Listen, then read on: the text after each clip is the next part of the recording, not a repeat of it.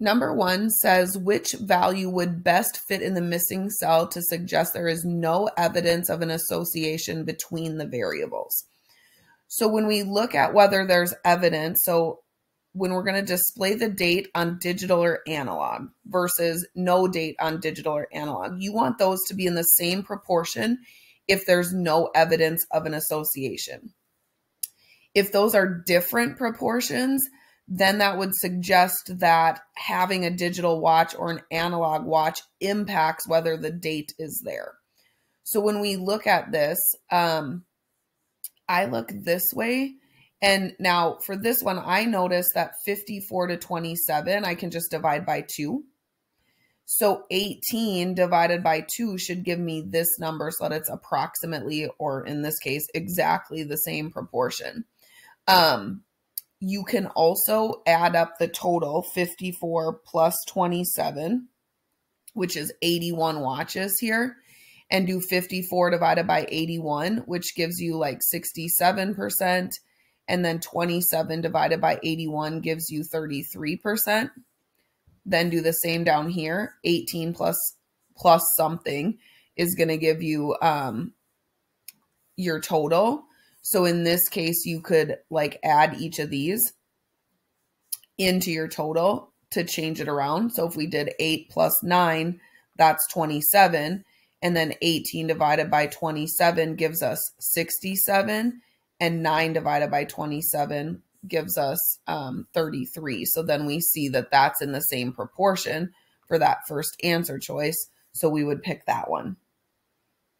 And then you could have tried it with each of the other ones too to figure out which one gives you the best percent if the first one didn't work. For number 2, the relative frequency table shows the percent of each type of art, painting or sculpture in a museum that would classify in the different styles of modern or classical. Based on these percentages, is there evidence to suggest an association between the variables? So when we look here, it goes 41 to 59%. So 41% of the paintings are modern, 59% are classical.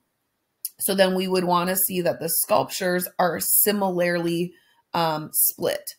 And so this is still about 40 and about 60. So they're not much different. They're still split relatively the same. Something that would be significantly different is if only like 20% of the sculptures and 80% were modern and 80% were classical.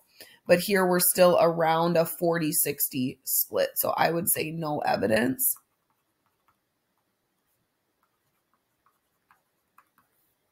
Because the percents are approximately the same.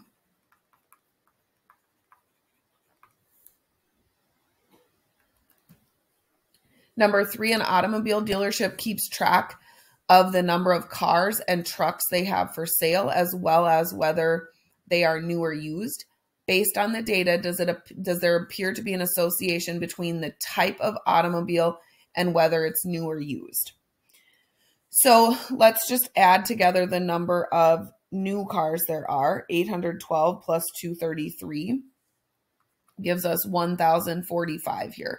So if we do 812 divided by 1,045, we get about 78% of the new vehicles are cars.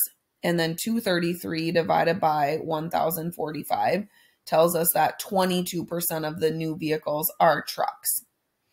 Then when we look at used, that's 422 plus 51 gives us 473 here.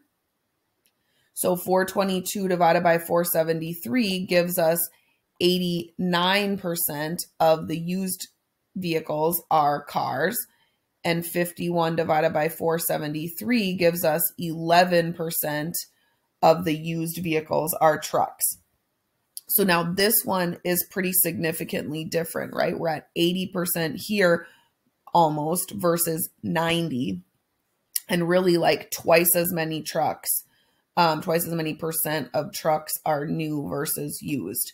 So this one would suggest, yes, there's an association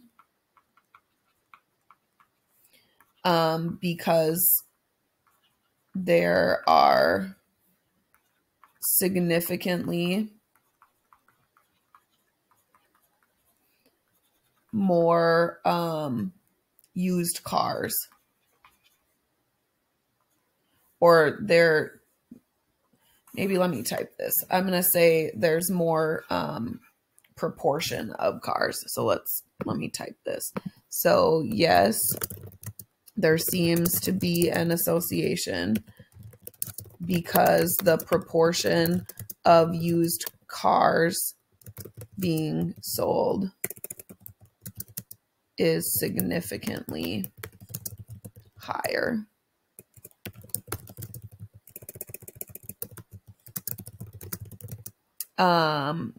than new cars.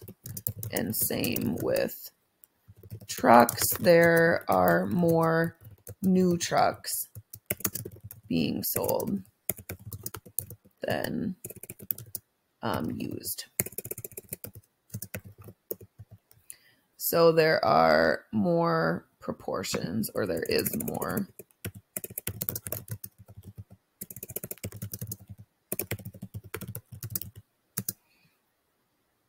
So comparing those percents, you want to see the percents being similar. And if there's, quite a difference between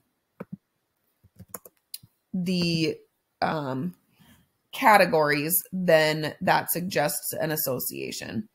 So it suggests there's an association between new and used versus car and truck. Number 4, a survey is given to 1,432 people about whether they take a daily supplemental vitamins and whether they eat breakfast on a regular basis. The results are shown in the table. Create a relative frequency table that shows the percent of the entire group in each cell. So you can redraw a table. Remember, it said there's 1,432 people. So what you're going to do is divide each of these numbers by 1,432. So we're going to do 384 divided by 1,432 in our calculator, and you'll get 0.268. So then as a percent, and I'm just going to write it in here, that's 27%. So then 476 divided by 1,432 gives us 33%. 268 divided by 1,432 gives us 19%. And then 304 divided by 1,432 gives us 21%.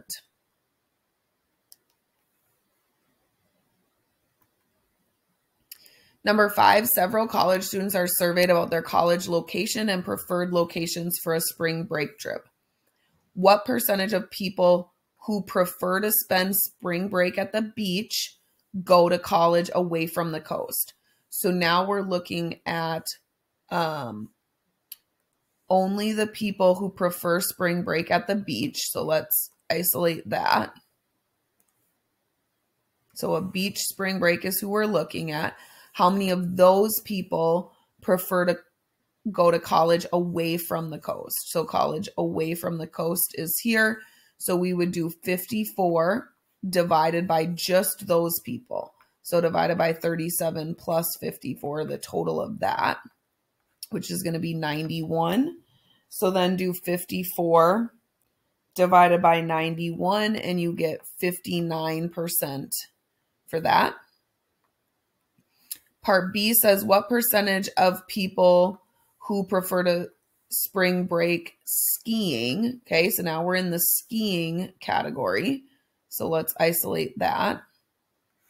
So now we're just looking at these people prefer to go away, to go to college away from the coast. So away from the coast is 36 over just those spring breakers that like skiing.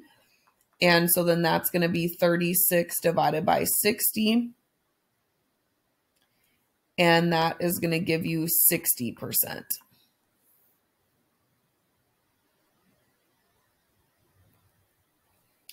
Number 6, a group of people who are surveyed about whether they prefer to bike or run to exercise and whether they prefer summer or winter weather. The results are in the table.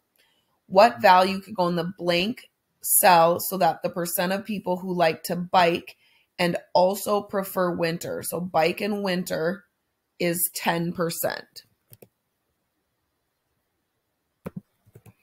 So we want to figure out, this needs to be 10% of the total, right? So 10% as a decimal is 0.10 of our total needs to equal that cell, right?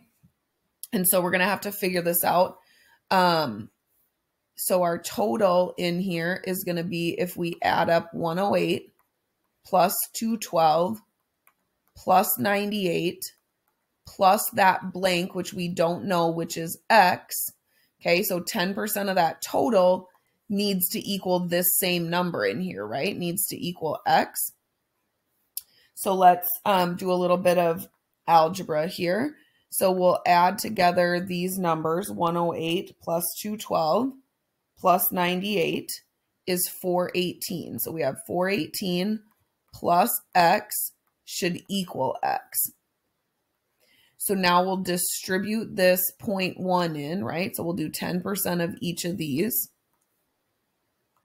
And we get 41.8 plus 0.10x equals X. So then we'll want to get these like terms on the same side. So we'll subtract 0.1x from both sides. And we end up with 41.8 equals 0.90x. So then we want to get x by itself. So we're going to undo this multiplication by doing division. So we're going to divide by 0.9. So 41.8 divided by 0.9 is going to give us 46.44 is equal to X. So we would want to say, 46 or 47 would go in here. So if you want to round down and say 46, then that would give you about 10% there. And you could always try this out. So you could add 108 plus 212 plus 98 plus 46. This would give us a total of 464. And when we do 46 divided by 464, we get 0.099, which rounds to about 10%.